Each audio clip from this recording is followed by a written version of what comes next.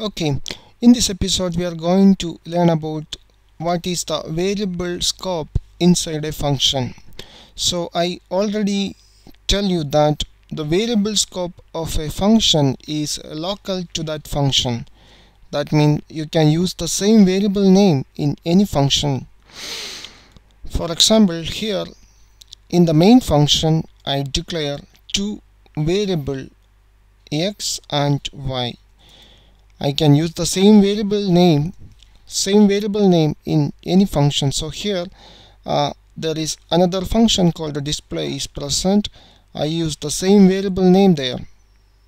So this is possible because here this x and y is local to the main function, and this variable x and y is local to the user defined function called the display. And this is the variable scope in C programming. You can use the same variable name in any function, and also you can use the same argument name as function. For example, here suppose I call this function like this, display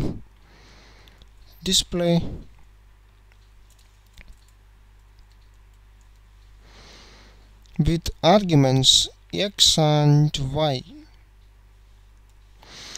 Suppose I define this function, define these two variables 5 and y equal to 8. Okay, so now I call this function with the two arguments x and y. I can use the same variable name x and y here as arguments, because these two arguments are local to this function display. This is valid 1. So here this is not possible because here we got some error. So if I compile this program,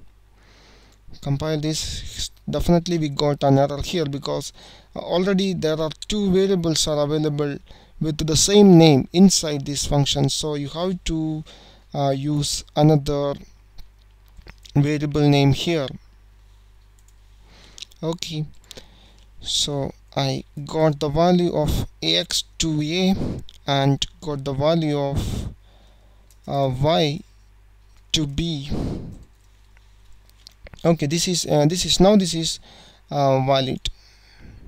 So the scope of a variable inside a function is local to that function. That means if there is a number of functions are available, you can use the same variable name in all that function.